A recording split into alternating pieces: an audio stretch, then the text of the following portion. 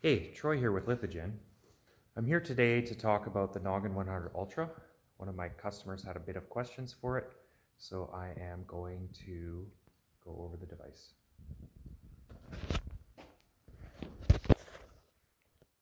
One of the main advantages of sensors and software equipment is how modular the devices are. The Noggin has a number of different antennas you can put on it and a number of different ways you can mount it. This particular unit is configured in the SmartTow configuration. That means that it has the handle attached, the odometer wheel at the back, the skid plates under the antennas so you can pull it over uneven ground, and the DVL, which you use to look at the data while you're collecting it, is mountable on a harness with a belt battery pack. This allows you to pull the system through fairly rugged terrain, and it works fairly well. We're going to go take it outside and tow it around in the snow a little bit later, just to see how it performs. The antenna mount here, it's actually a Lithogen custom item, is holding a Geode GPS. This GPS is the GPS we recommend you pair with the device. It has about a 30 centimeter accuracy uncorrected. There's an internal battery and a one power button operation.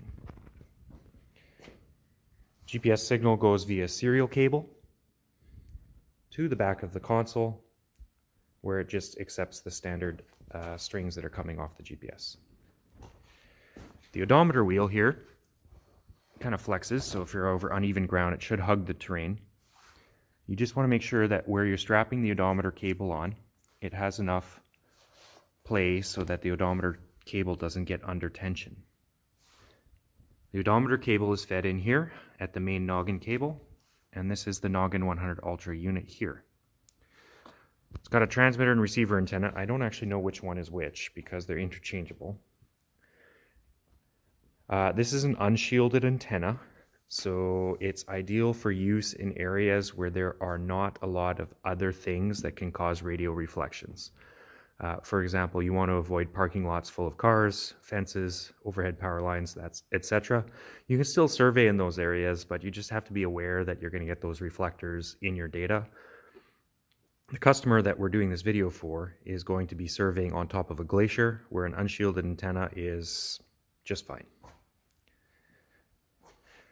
We route the cables up the handle, and that's just to prevent tension on the cables. If you're running this with one person, usually the person pulling the instrument will also be the person that is operating the screen. That means the cables need to be run up the handle. If you're running it with two people, often you'll have one person that's just maneuvering the instrument and another person operating the screen with the harness and the battery.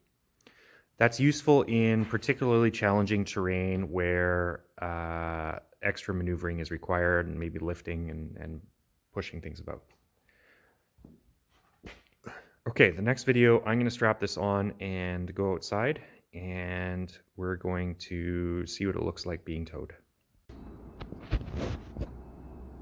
Okay, I'm just firing the system up here, and we're going to tow it around a little bit. You can see even on this metal surface here, it goes and moves pretty well. Obviously this is going to be a little bit different in the snow, so we're going to head over to the snow and see how it tows over there.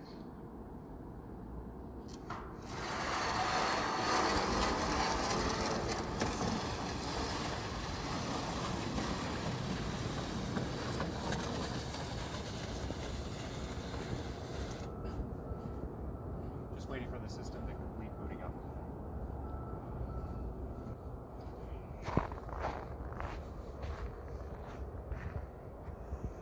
It's already turned on, but it's still detecting the sensor. There it goes. So I'm going to go line scan. I'll leave it at all the default settings.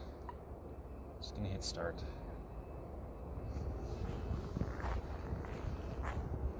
And it won't actually start showing data here until the odometer starts moving, so I'm going to start towing. Moving through the data to come in. I'm going to go zip around the snow, and then I'll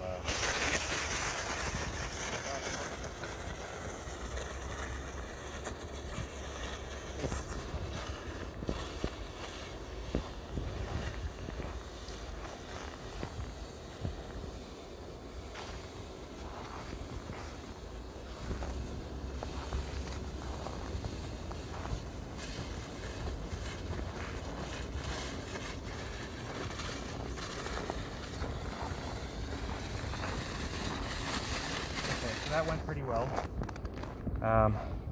The data looks reasonable. These lines right here are the reflections off the fences and probably the car. So that is obviously an effect of the unshielded antenna, but it towed pretty nicely in the snow. If you get too close to 0 degrees, what's going to happen is on that wheel, there's going to be a buildup of sticky snow. Today it's about -10, and so the snow isn't very sticky, and it's working great.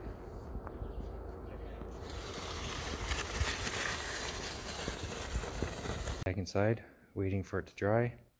If you're tearing it down outside in the snow, the important thing is to make sure moisture doesn't get in this connector as you're disconnecting it.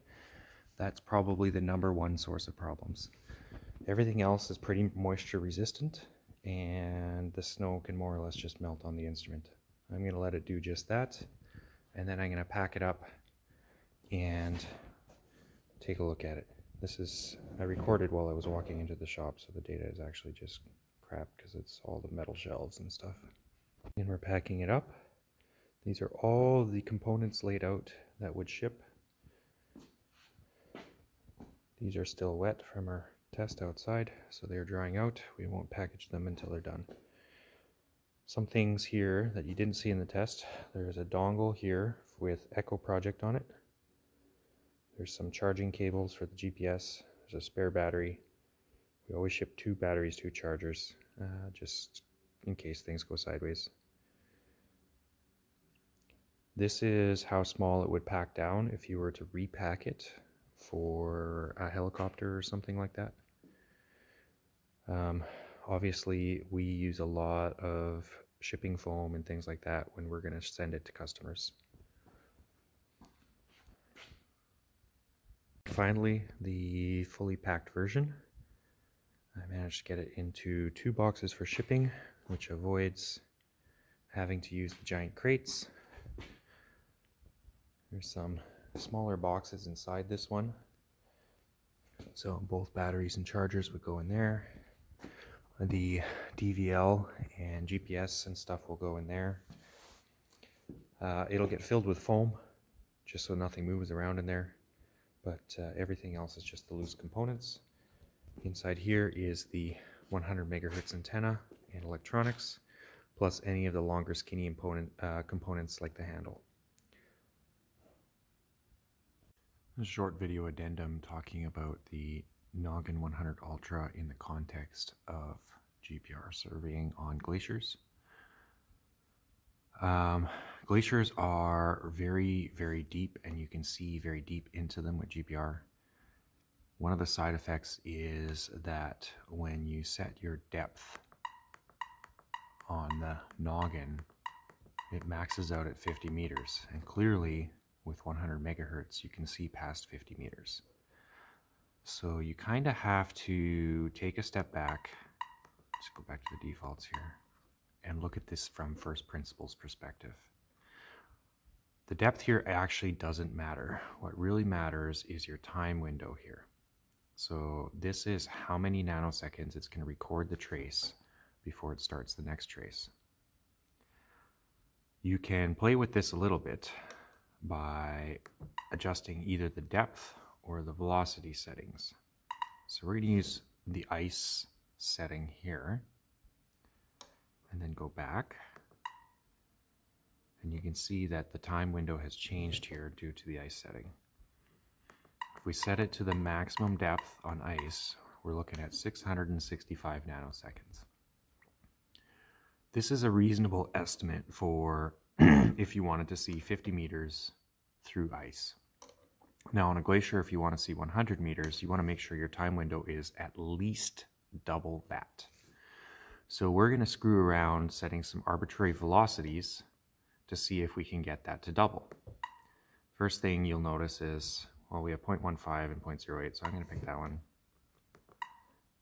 And immediately you see our time window has doubled, although our depth hasn't. What this means in principle is on a glacier, you're now seeing 100 meters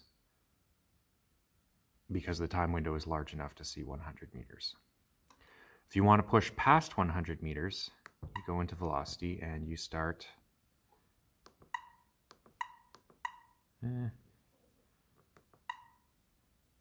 Pushing it down. So like this is now about 150 meters in your time window for glacier ice velocity. You can ignore this, and also when you're surveying, you're going to have a depth ruler on the side of the screen, and that depth ruler is going to be wrong. All of your depths are going to be misreported by about a factor of 3. So this is how you sort of trick the system into recording this depth on the glacier.